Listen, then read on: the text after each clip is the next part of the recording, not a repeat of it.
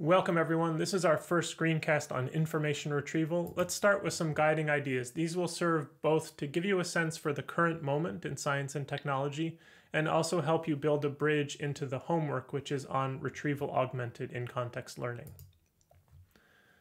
You might have noticed by now that NLP is revolutionizing information retrieval. This is a story that really begins with the transformer, or maybe more properly, one of its most famous spokesmodels, BERT. Soon after BERT was launched, Google announced that it was incorporating aspects of BERT into its core search technologies. And Microsoft made a similar announcement with Bing at about the same time. And I have a feeling that these two very public announcements were just a glimpse of the changes that were starting to happen with major search engines. A little bit later, we started to see that large language models would play a direct role in search. I think the startup U.com was really visionary in this sense, and I like to highlight U.com because its CEO, Richard Socher, is a distinguished alum of this course. And U.com was way ahead of the curve in seeing that large language models could be really interesting and powerful aspects of web search. And we've seen lots of activity in that space since then. For example, Microsoft has partnered with OpenAI and is now using OpenAI models as part of the Bing search experience.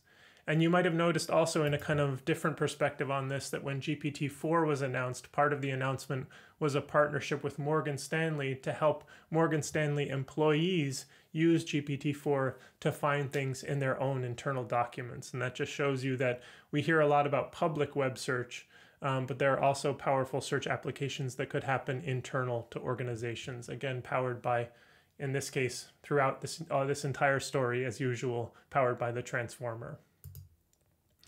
You might ask yourself why this is happening, and I think the fundamental reason is that information retrieval is simply a hard natural language understanding problem, and so the more powerful our NLU technologies, the better we can do with retrieval. Here's an example that kind of brings that point home. Our query is, what compounds protect the digestive system against viruses? And a relevant document is, in the stomach, gastric acid and proteases serve as powerful chemical defenses against ingested pathogens. The coloring indicates relevance connections. You'll notice that for the keywords in the query in the document, there is no string overlap. The connections that we need to make here are entirely semantic. And that shows you that the more deeply we understand the language of the query in the document, the better we're going to be able to do at finding these relevant passages given queries like this.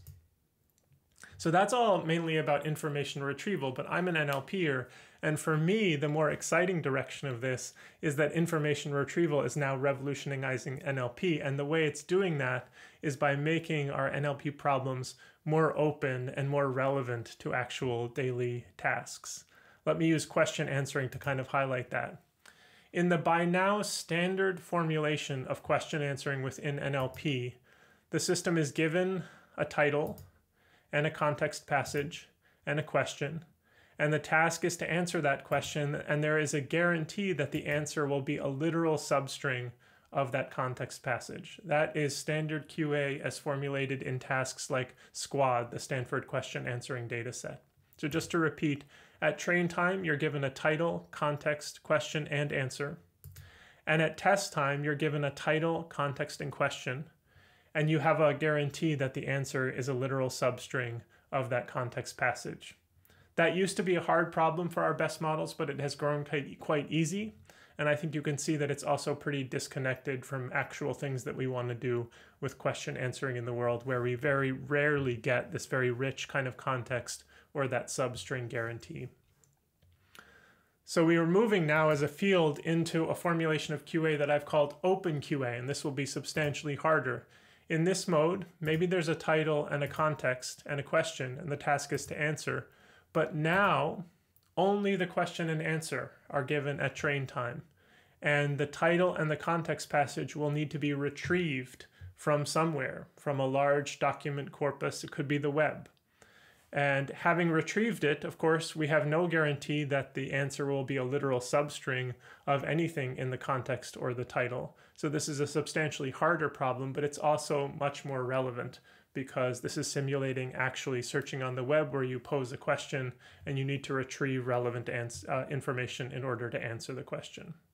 But substantially harder, only the question and answer at train time, and at test time, All you're given is the question, and all the relevant information needs to be retrieved. And what you see there is, to the extent that we can have really good retrieval technologies find us really good evidence for answering these questions, we can develop effective systems. And that is the crucial role for retrieval in this OpenQA pipeline that you all will be exploring as part of the associated homework and bake-off for this unit.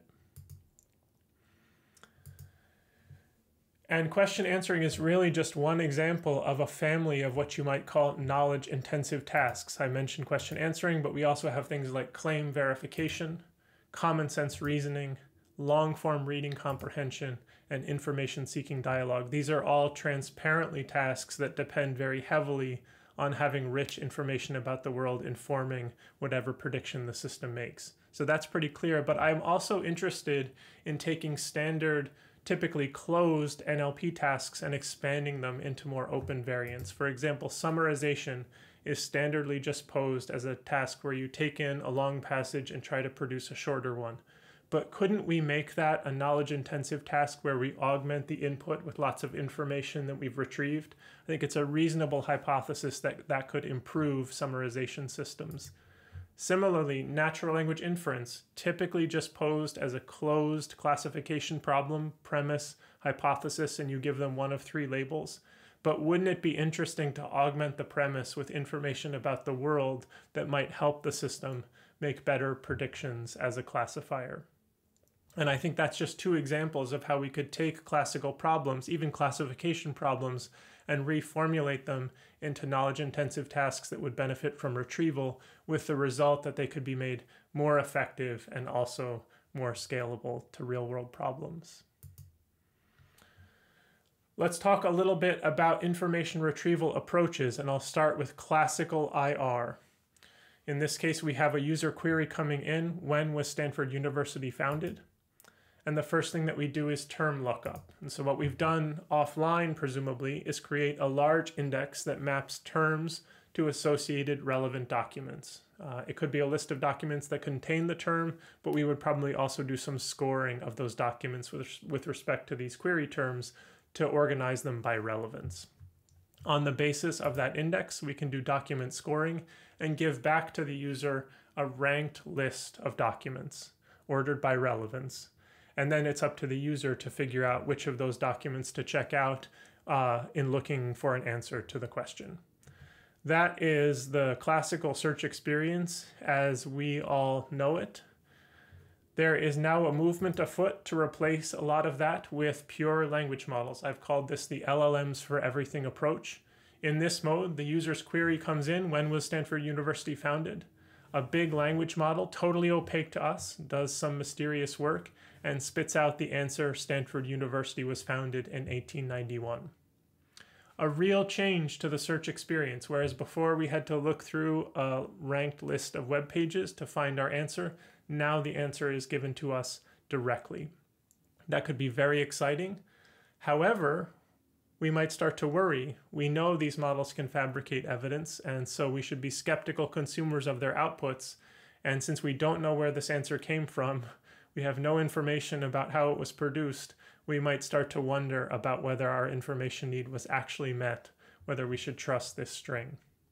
And I'm deeply concerned about this model, enough that I think we should be pushing in a different direction. And that's where you would get neural information retrieval modules continuing to be important players in open knowledge-intensive tasks for NLP. So neural IR models are going to function a lot like those classical models, except in a much richer semantic space. We're going to start with a big language model, just as we did in the LLMs for everything approach, but we're going to use it somewhat differently. The first thing we'll do with that language model is take all the documents that we have in our collection of documents and represent them with the language model. So the result of that will be some dense numerical representations that we expect to capture important aspects of their structure and their meaning.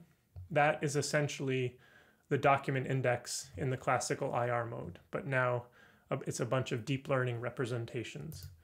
Then the user's query comes in, and the first thing we do with that query is process it, probably using the same large language model, and get back a dense numerical representation of that query.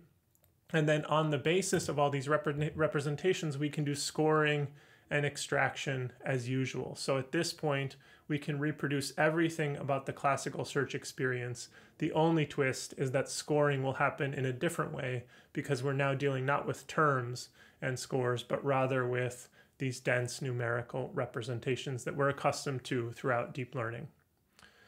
But the result of all that scoring is that we give the user back a ranked list of pages.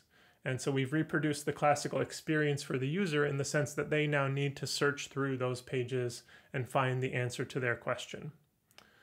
We just hope that we're doing a much better job of offering relevant pages in virtue of the fact that we're operating in a much richer semantic space.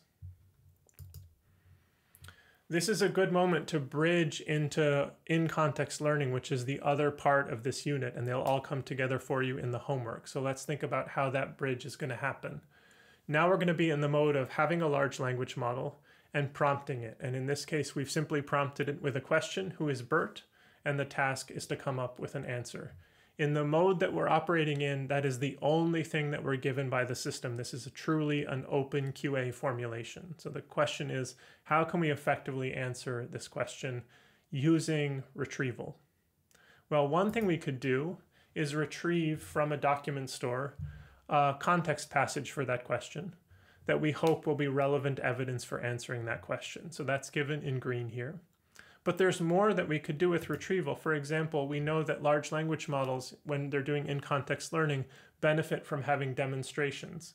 So maybe we have a trained set of questions, and we could just retrieve from that set a question to use.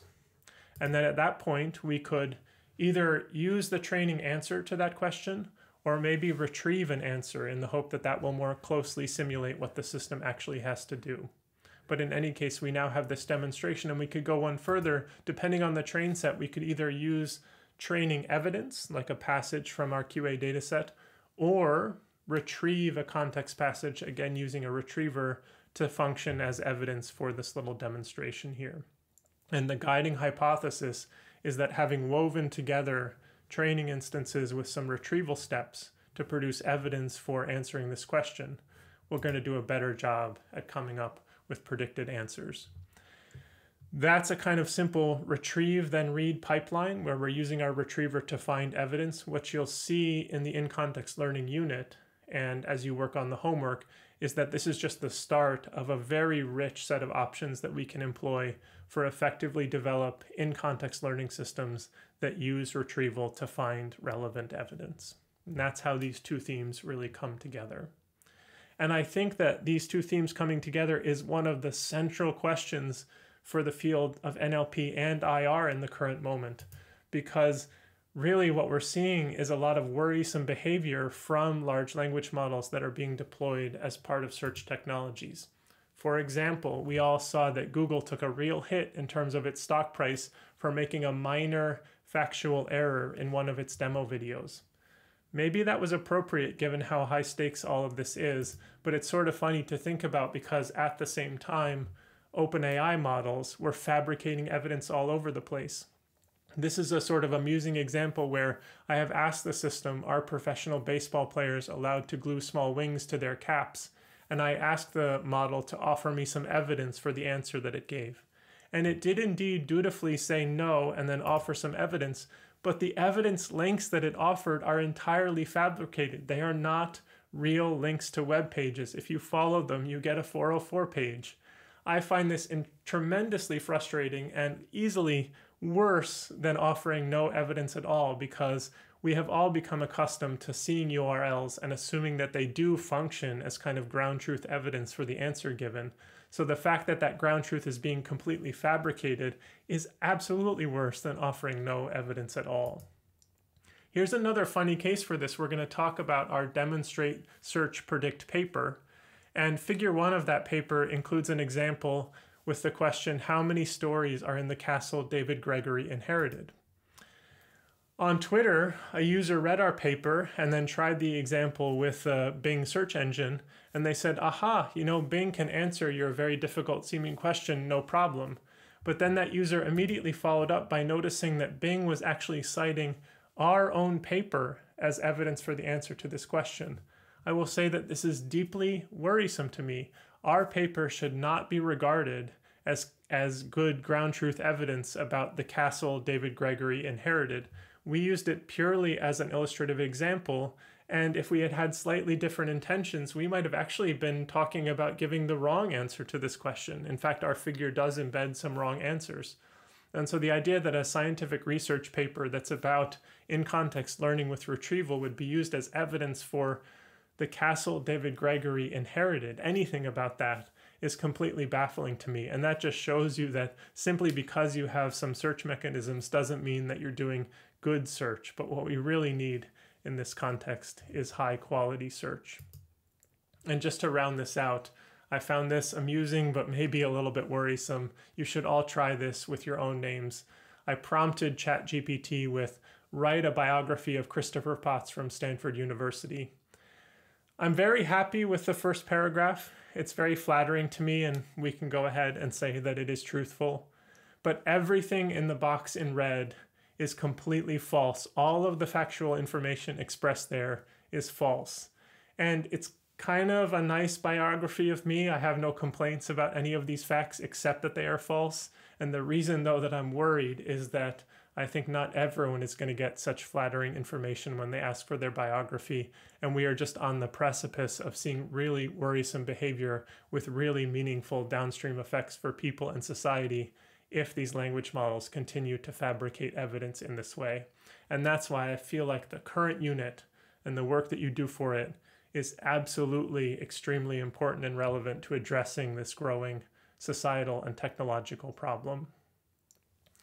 That sets the stage. If you would like a little bit more on this, Omar, Matej Zaharia, and I did 2 blog posts on this a few years ago that I think remain still extremely relevant. The first is building scalable, explainable, and adaptive NLP models with retrieval. That's a kind of technical blog post. And a more high-level, outward-looking one is this modest proposal for radically better AI-powered web search, where all the way back in 2021, we were emphasizing the importance of provenance for information and ground truth in documents as an important aspect of doing web search, even with big, powerful, fancy, large language models. And that is the vision that we're going to try to project for you throughout this unit and with our homework.